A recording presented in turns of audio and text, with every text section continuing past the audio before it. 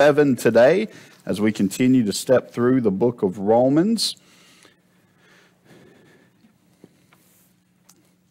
Y'all do remember next Sunday is Pastor Appreciation Sunday. We'll be having a luncheon afterwards. Y'all please stay around with us. No services next Sunday night, and they give you that time off. So they say that they're giving me a break, but I know what it is. They're giving y'all a break.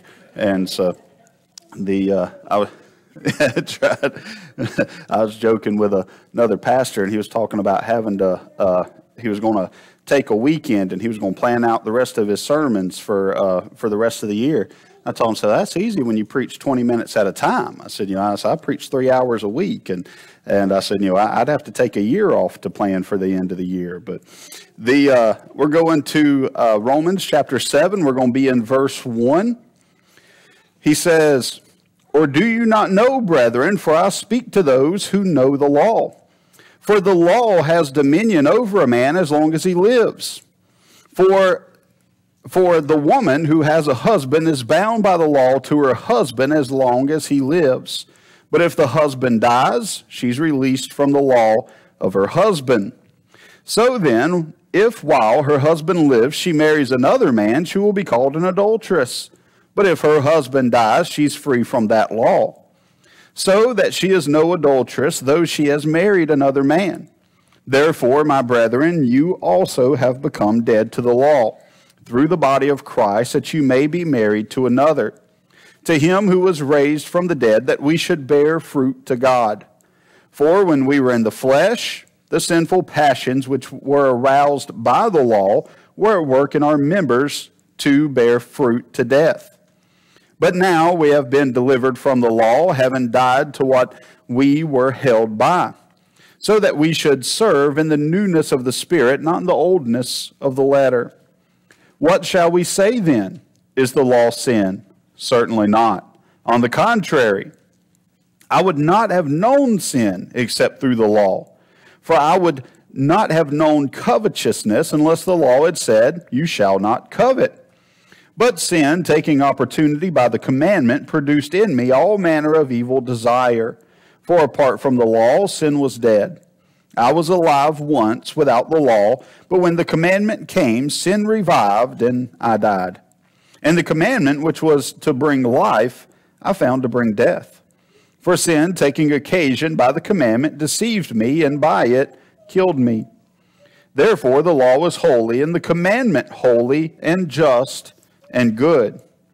Has then what is good become death to me? Certainly not. But sin, that it might appear sin, was producing death in me, though what is good, through what is good, so that sin, through the commandment, might become exceedingly sinful. For we know that the law was spiritual, but I'm carnal, sold under sin. For what I am doing, I do not understand. For what I will to do, that I do not practice. But what I hate, that I do. If then I do what I will not to do, I agree with the law that it is good. But now it is no longer I who do it, but sin that dwells in me.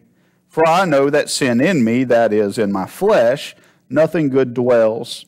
For to will is present with me, but how to perform what is good, I do not find. For the good that I will to do, I do not. But the evil I will not to do, that I practice. Now if I do what I will not to do, it is no longer I who do it, but sin that dwells in me. I find then a law that evil is present with me, the one who wills to do good. For I delight in the law of God according to the inward man. But I see another law in my members, warring against the law of my mind, bringing me into the captivity to the law of sin, which is in my members. O wretched man that I am, who will deliver me from the body of death? I thank God through Jesus Christ our Lord. So then, with the mind, I myself serve the law of God, but with the flesh, the law of sin. Let us pray. Father, we thank you for today. We thank you for loving us and for blessing us, Father, for this time together in your house with you. And Father, we pray that during this time that your Spirit would dwell heavily among us, Father, that it would interpret this word to us, that we can understand it, that we can apply it to our lives, Father, that we can be more like your Son, Jesus, every day, that we can shine your light into those dark places in which you've placed us, Father, this sin-sick world in which we find ourselves. Father, in all things we seek to glorify your name, to grow your kingdom, Father, to honor your name. We ask all of this in the name of your Son, Jesus Christ. Amen. So far in the book of Romans, what we've seen is that Paul is addressing a lot of kind of controversial topics at the time, where there was kind of a schism, a bit of a divide among the church, among those who were raised as as Orthodox Jews, who then later saw Christ as the Messiah and became what we call today Messianic Jews, or Christians, those who were Gentiles who now name the name of Christ and who have come into the faith, and that these two opposite groups are now no longer at odds against one another, but now are serving the one same God. And so there's kind of this schism between the two, where the Jews very often wanted the Gentiles to become much more Jewish. And then the Gentiles were resistant towards that. They didn't want to become Orthodox in all of those ways. They didn't want to become Jewish. They were seeing themselves as Christians. And so there was this warring faction between the two of how far do we go, how much is there. And a lot of times those who had been born and raised in Judaism had a kind of a superiority complex about themselves. They kind of looked down upon the lowly Gentiles. They were out there praying to these foreign gods, caught up in all kinds of mythology. Here they had the one true God. They had a heritage. They had a family background. They had all of these things working for them, that they were simply more knowledgeable about the things of God. They had a culture which generationally had produced the ways of God in their life. They were just used to it. They were born and bred into it. They were raised in it. And so they were kind of accustomed to it and thought themselves higher than the Gentiles. Paul, in the book of Romans, very much addresses this issue. In fact, it's kind of the one running theme throughout the book of that the Jews should actually be ashamed of what they're proud of.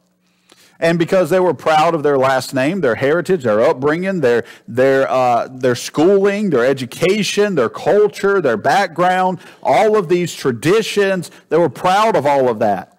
And Paul spends the first 5 chapters basically saying, you had a head start and you still missed out. You had a head start and you were still sinful. You had a head start and you only reached this far. You ought not to be proud of that. And he goes through the heroes of the faith, and he addresses Abraham, he addresses Adam, he addresses David, and points out that these men were failed men.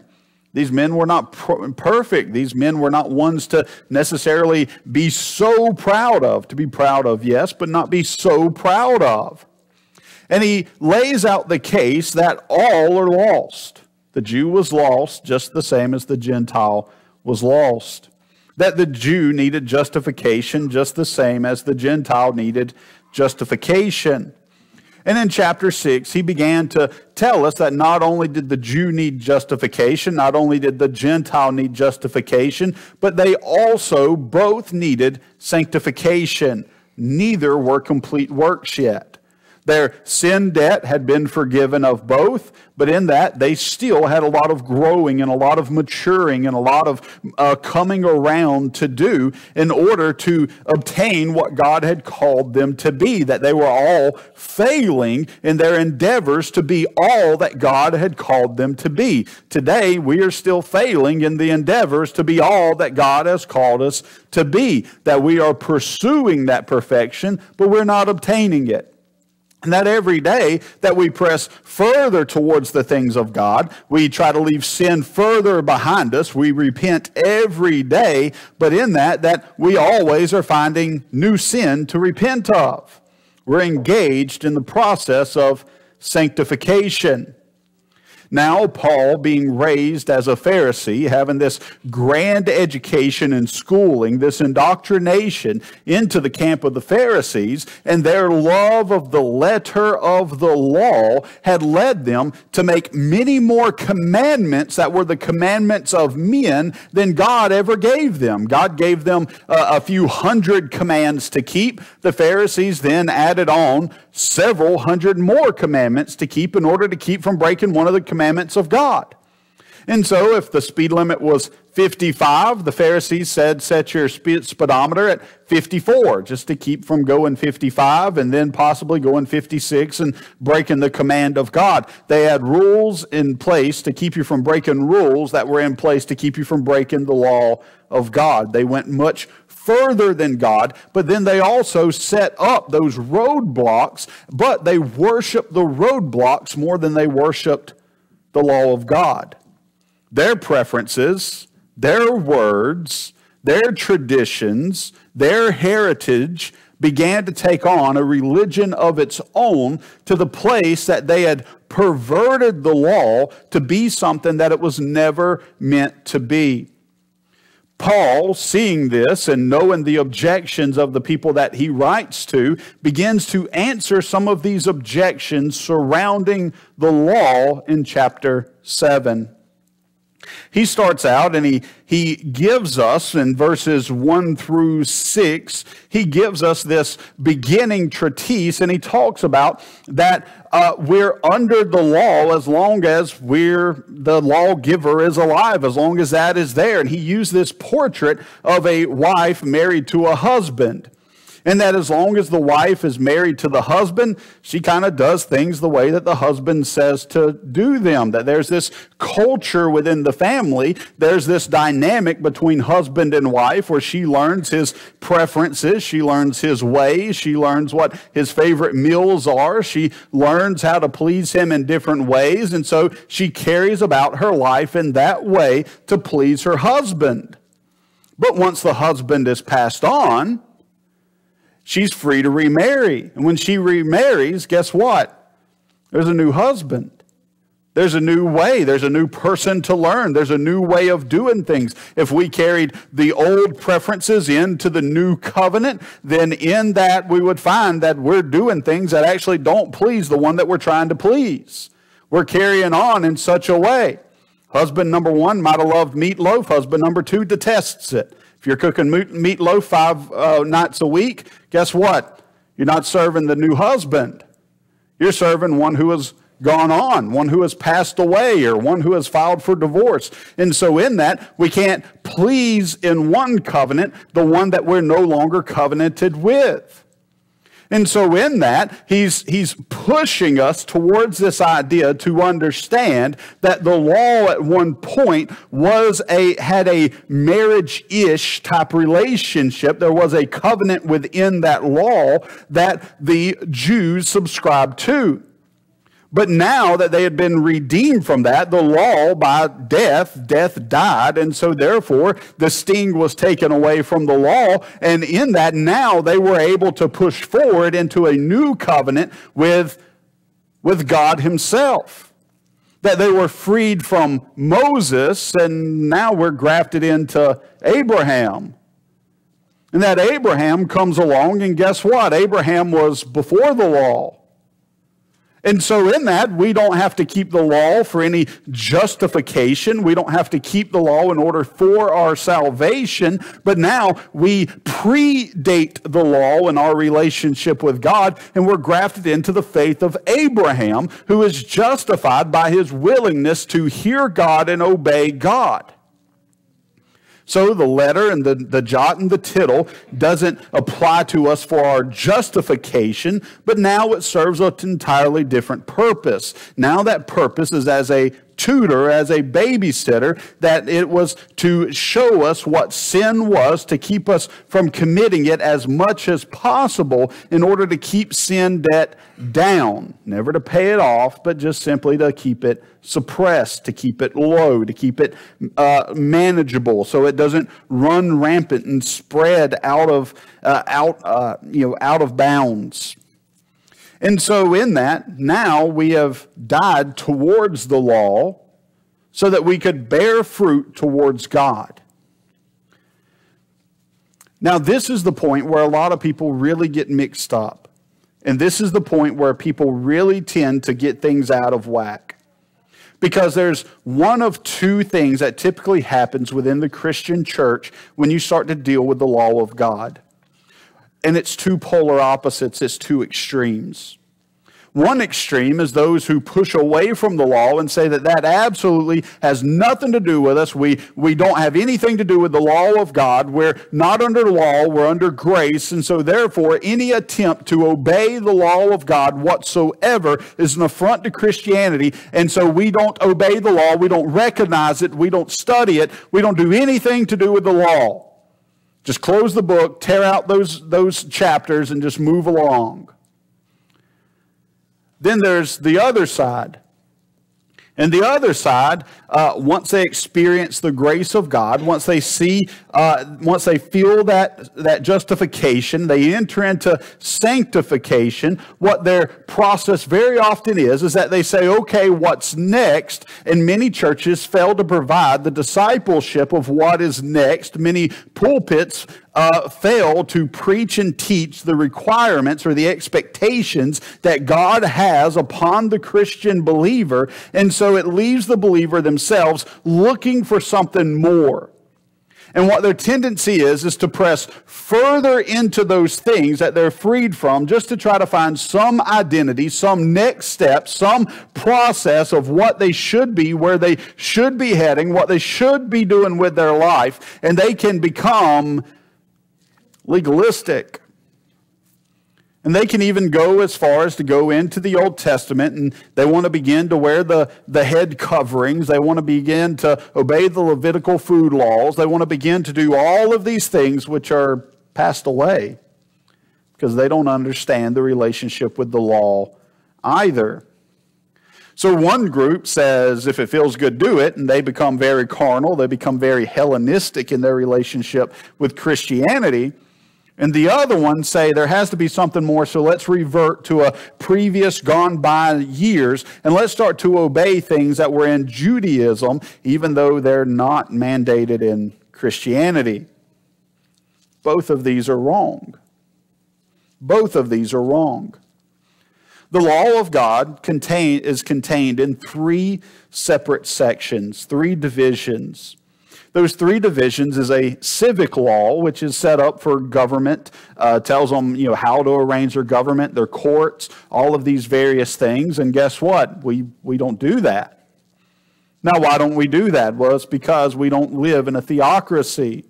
We live in a different country.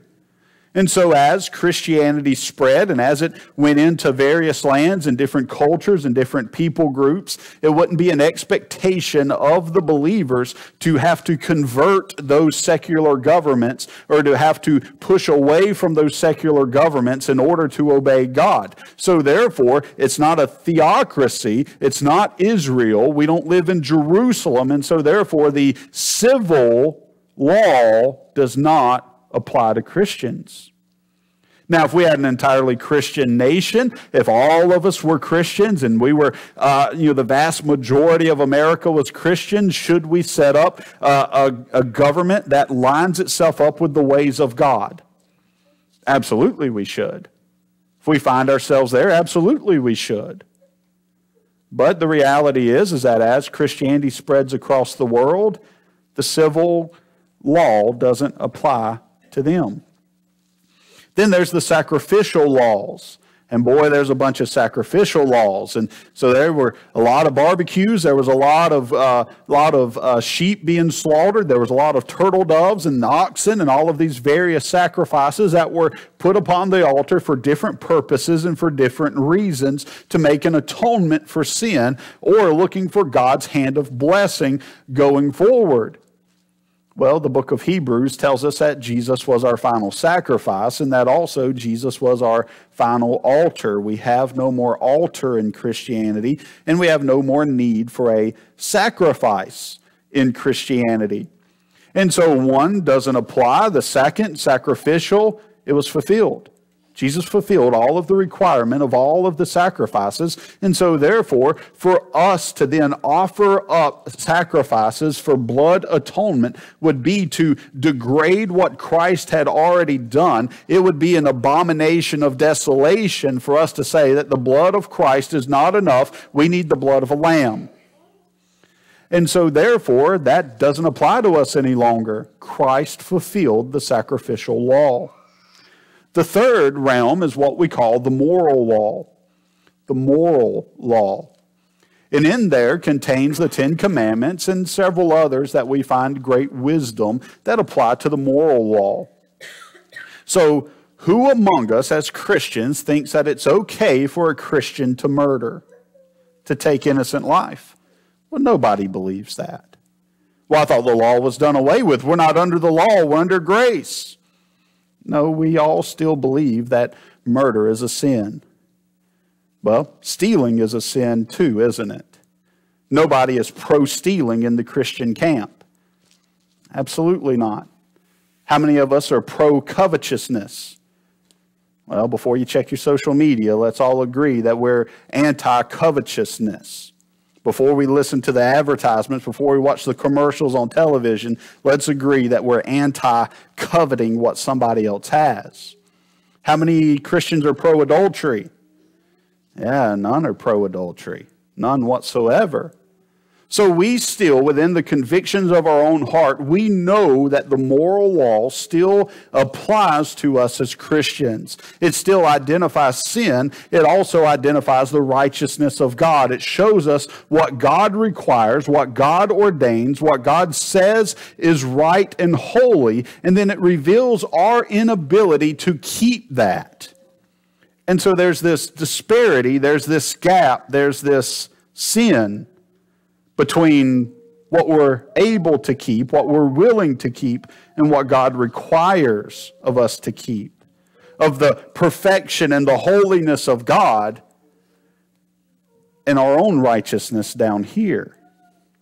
There's a great disparity.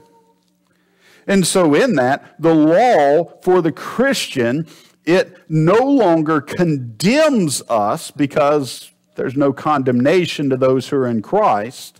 But the law absolutely convicts us of our sin and shows us what's right, shows us what's wrong, and urges us or goads us towards what is right and what is good and what is holy. In fact, that's the whole second section of chapter 7. It runs from verse 7 to verse 12, and it asks the question, is the law sin? He says, absolutely not. I wouldn't have known sin if it's not from the law. And he concludes that in verse 12 as he says, therefore the law is holy. The law is holy. Don't you dare call what God called holy unnecessary or irrelevant, or that it no longer applies. It is holy, and it is just, and it is good. The law for your life is holy. It's separated. It separates you from the rest of this lost world. It separates you unto the things of God. It is just. It is right. It is pure. It is untainted and unchanging by the corrupt morals of this world. It doesn't matter if we're in the year 40 or if we're in the year 2020, the law of God is still the law of God. And it is still just, and it is pure, and it is holy, and it applies, and it is relevant, and it shows us because it is separate from us. It is just, and it's good. It's a blessing. When we begin to obey the law of God, when we look into its deeper meanings and we apply those to our lives, your life will become more and more good. As you become more and more just. And as you become more and more holy in our obedience to God. He says, what then? What good become death to me? What is good has become death to me? Certainly not. but sin, that it might appear sin, was producing in me through what is good, so that sin through the commandment might become exceedingly sinful. Wow. He says the law made sin exceedingly sinful. That sin used the law to make me exceedingly sinful. Now, how is that possible? How does that manifest itself? How does that work itself out in our lives? How does sin make the law become exceedingly sinful to us? Well, it's easy. If you don't know that something's wrong and you do it, what is that? That's a mistake, right? Well, I didn't know any better. I didn't know I couldn't do that. But once somebody comes along and clearly defines for you that you cannot do that, then now you're transgressing into that. Your disobedience against the knowledge that it was right or the knowledge that it was wrong now becomes exceedingly sinful because you can't plead ignorance. You weren't ignorant, you were rebellious. You chose disobedience. You didn't just disobey, you willfully disobeyed. You said, I know it's wrong, I don't care, I'm going to do it anyways. Now it's exceedingly sinful because now you know better.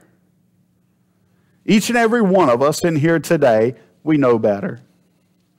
We've been taught, we've been trained, we've had the holy book in our lives, in our living rooms, in our bedrooms. We've carried it with us to church. We've had it in Sunday school. We've been taught. We have every opportunity to know what is right and what God requires of us. And so therefore, when we sin, it's exceedingly sinful. It ain't that you don't know no better. It's that you don't care. It's that you've chosen yourself over God, and that you've made yourself the God of your own life. You've chosen that sin over the commandments of God, and now it's exceedingly sinful for you to do such.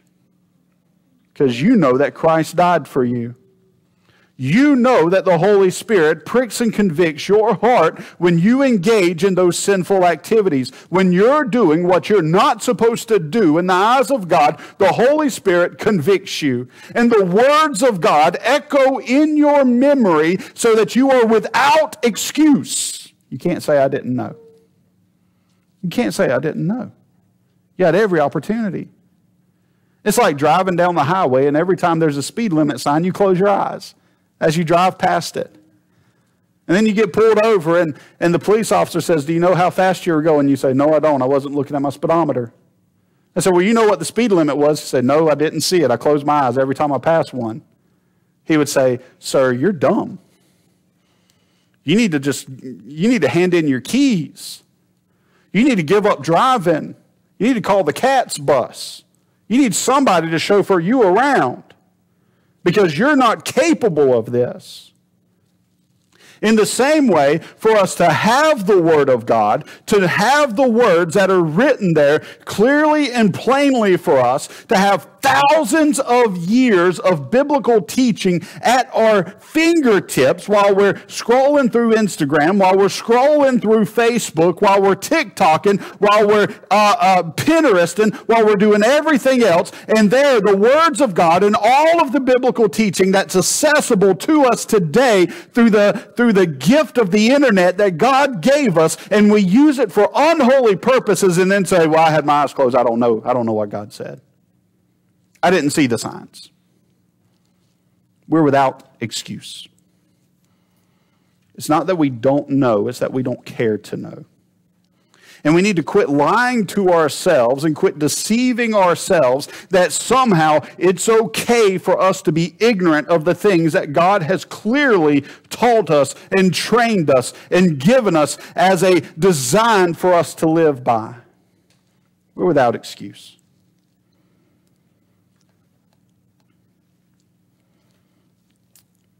So often what we'll do is when we're confronted with the law of God, we'll have this attitude of that now that we know what God requires, and we know what the righteous requirement of God is, And what we'll do is we'll take our sinful heart towards the law of God.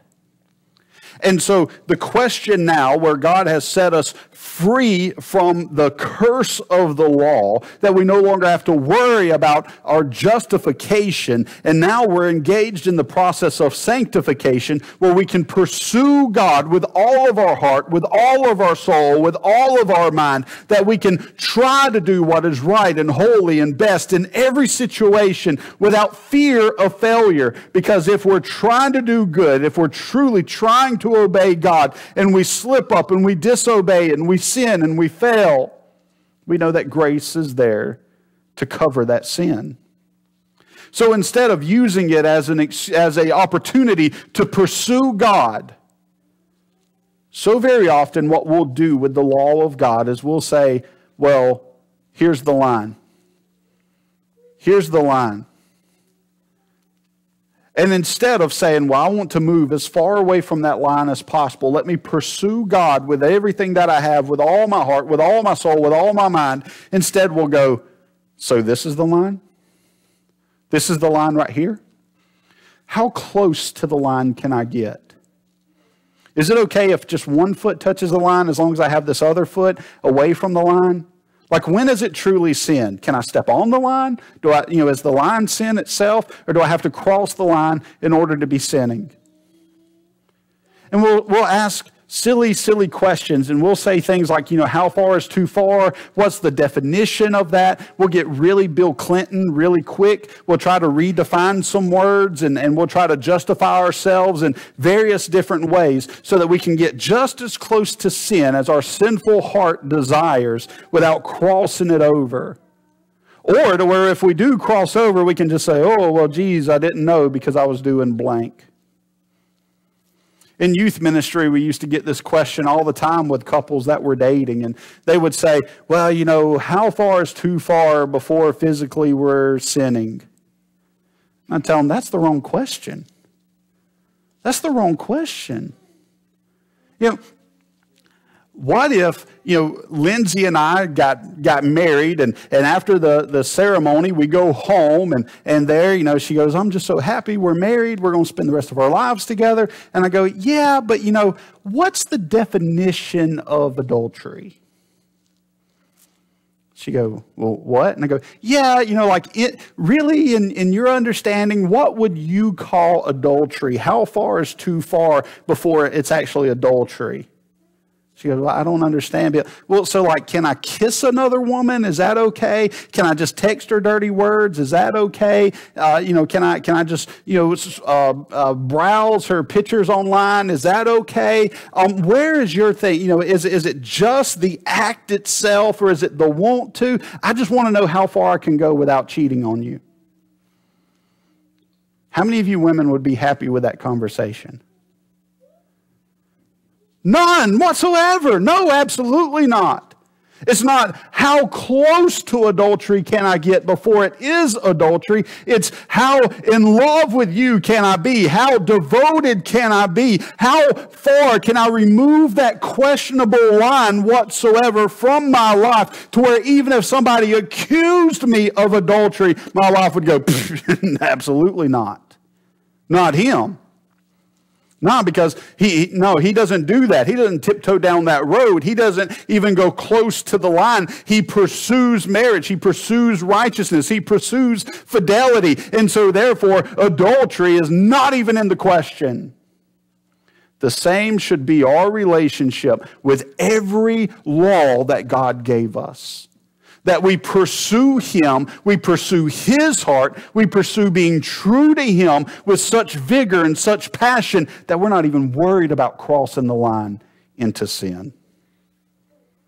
But how many of us, when God says no, we say, well, how close to the no can I get before I'm guilty?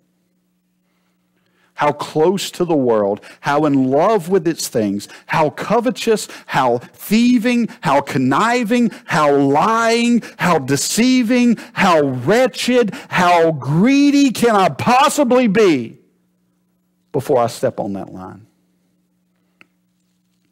Instead of pursuing the blessing that is God, so often we try to tiptoe on that line.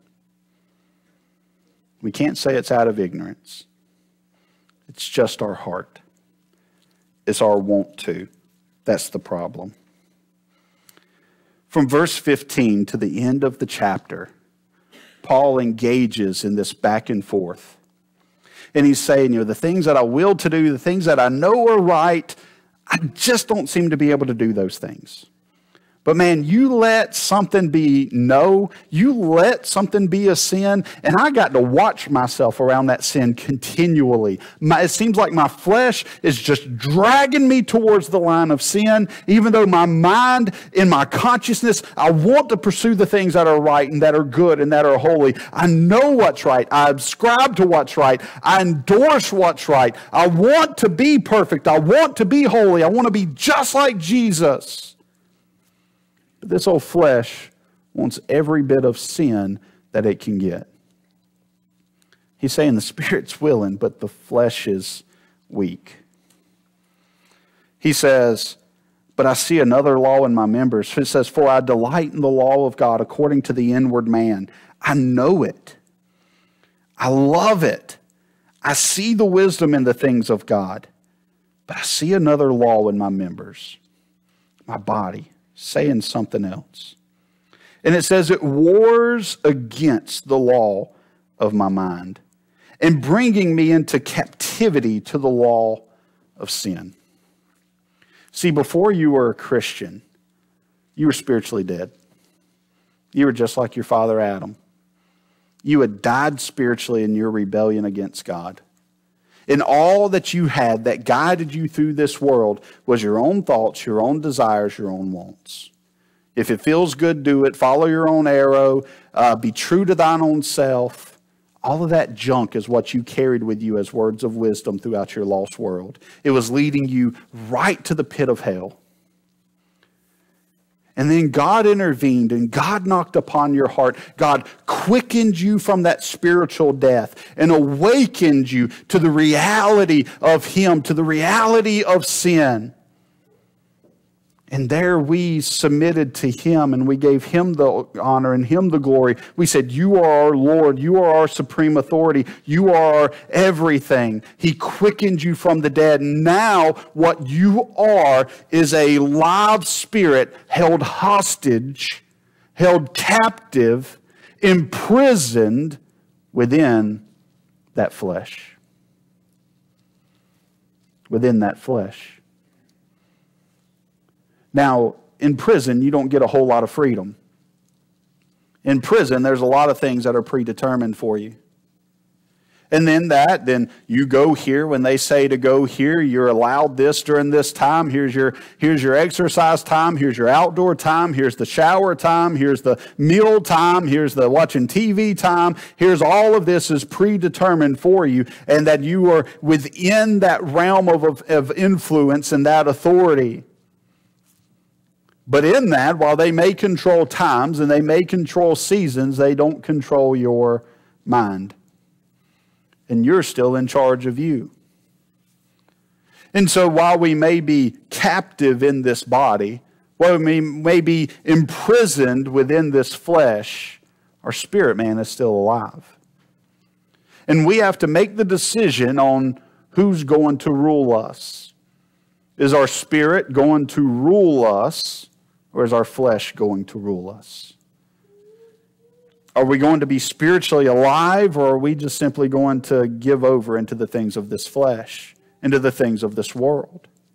For far too many, they give over.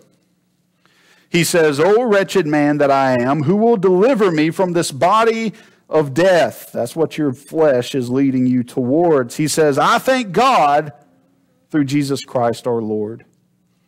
Through Jesus Christ, even though that we are awakened spiritually, we are alive spiritually, we don't have to obey the things of this flesh.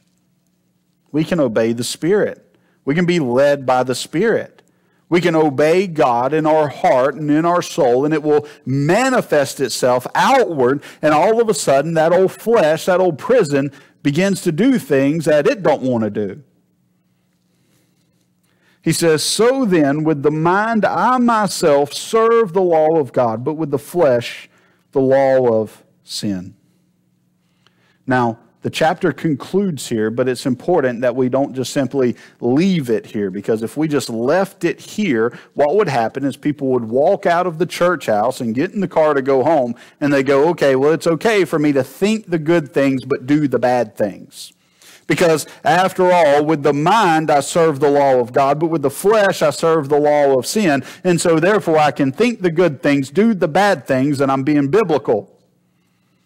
That's why there's chapter 8, and that's why there's chapter 9. That's not acceptable. That's not an excuse. Because of the indwelling of the Holy Spirit. Because of the guidance of the Word of God. Because of all of those things, there will be this struggle in us and in each and every one of us. And as we become more spiritually minded, as we become more given over to the things of the Spirit, the flesh has less and less and less of a draw on us. So there is never an excuse. There is never simply a passing over of the things of this flesh. There's never a giving in to the adult indulgences of the flesh and saying, well, after all, I am just a man. I have man desires, and it just kind of happened. It's never an excuse. Never an excuse. So chapter 7 tells us that the law doesn't condemn us. The law does convict us of our sins. That it doesn't just simply leave us there, because it does not deliver us up for judgment, but that we can fulfill the law in our obedience to God through the guiding of the Holy Spirit. That we can use the law in our lives to draw closer to God, to be more humbled in our flesh, more alive in our spirit, that every day that we can use the law to become more and more like God. Let us pray. Father, we thank you for today. We thank you for loving us and for blessing us, Father. We thank you for your word. We thank you for your entire word. Father, we thank you for your law as it does reveal to us our own sinfulness, but Father, ultimately that it reveals your righteousness, your perfection, your glorious state in which you are, Father. Father, that gives us a pattern that we can live by. It gives us things that we can avoid. It gives us goals that we can ascribe to. It gives us a moral code in which we can live. Father, we thank you for the gift that your law is. Lord, let us not pervert it. Let us not glorify it past your glory. But Father, let us use it wisely to be conformed to the image of Christ, to spread your light in this dark world, to be your ambassadors, your examples, to spread your kingdom, Father, right here on earth. Lord, we love you, we praise you, we adore you. We ask this in the name of Christ. Amen. Won't you stand?